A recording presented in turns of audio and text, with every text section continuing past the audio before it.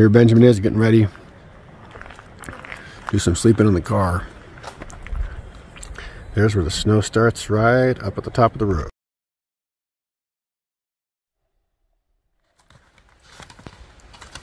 We started at 3 a.m. about a half mile down the road from the standard trailhead.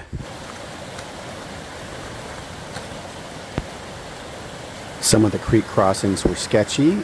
The worst ones I don't have on video.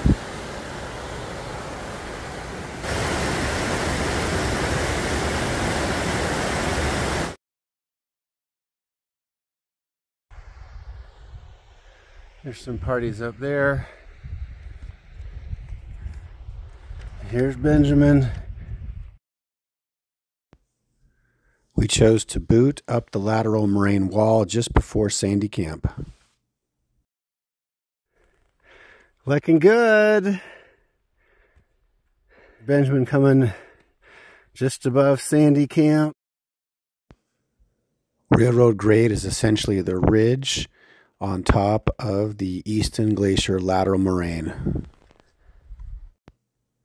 Side slope traverses are more difficult on a split board than skis. Ben ended up sliding down this traverse, lost some elevation, and then had to expend a lot of energy getting back up.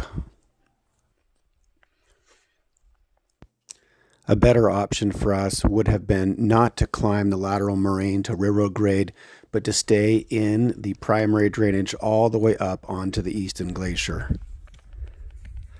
This is the third camp we've come to. There we go. Here we go. We're doing some roped glacier travel now.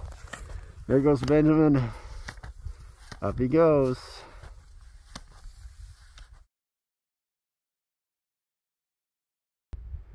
Okay, here we're in the Easton Glacier. Benjamin's headed up. We only saw 4 open crevasses, and 3 of them were only 2 or 3 feet wide. Okay, it's our first view of the mountain. We broke through the cloud layer about 7,200 feet. Nearly everyone in the Pacific Northwest had a cloudy day, except for the smattering of people like us on top of the big volcanoes. Close up crevasse action.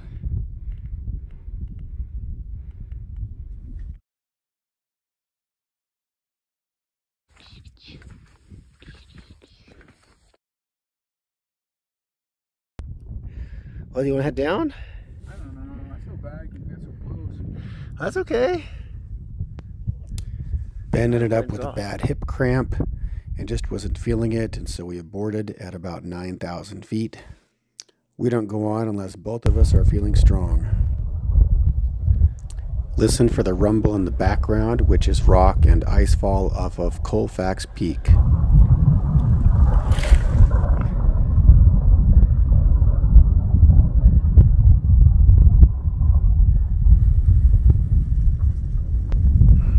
This was Ben's first snowboard descent in 2 years, and with 6,000 vertical feet and a heavy pack wearing down his legs and the hip cramp, he took it easy getting started.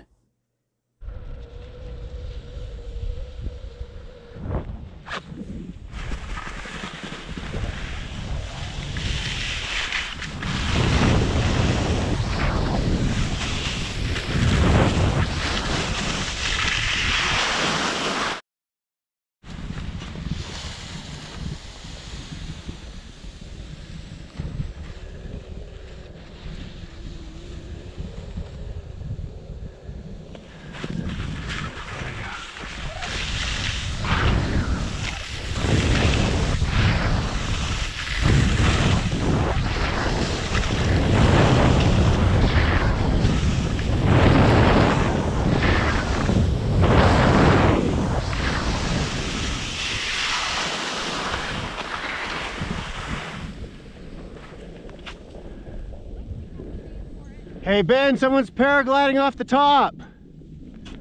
Ben, look.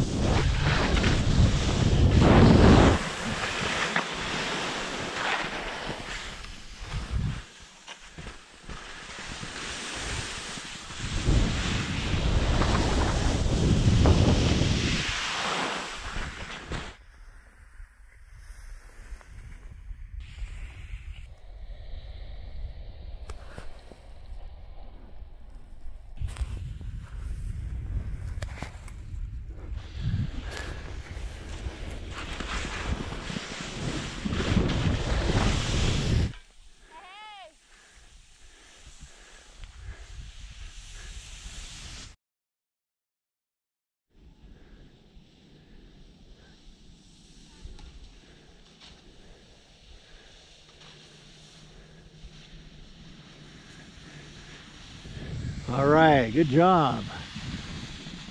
Just know you have to go to the steep part, however you want. Just down there a little ways and stop.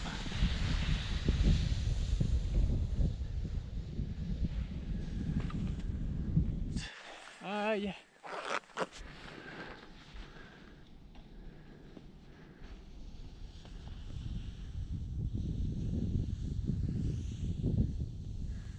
Keep going right through there. That's a cool view with that mountain right there. Oh, there you go. Stay by the boot pack.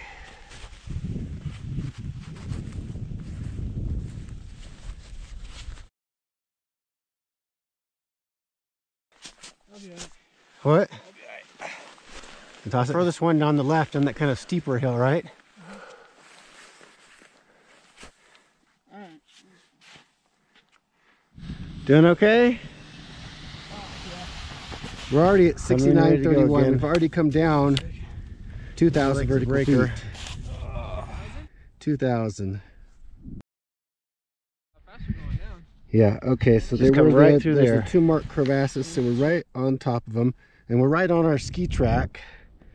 So we're gonna go down past Just go down those real 30 feet slow. and back turn to the, there we go.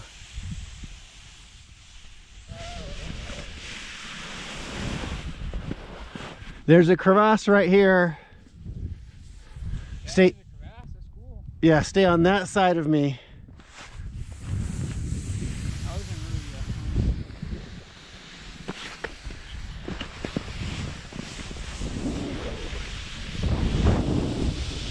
really We should be below the last.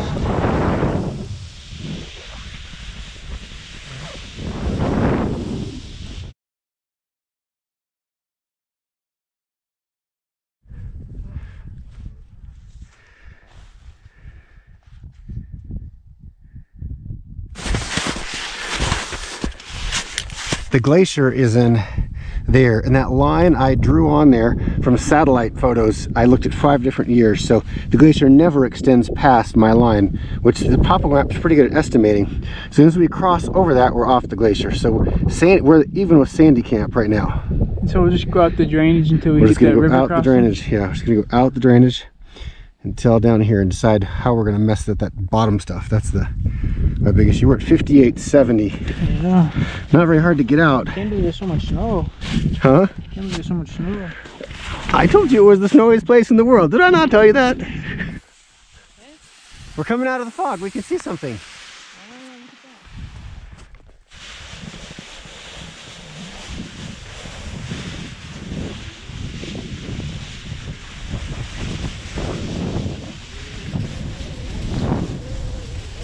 Here comes Benjamin skiing out the eastern drainage.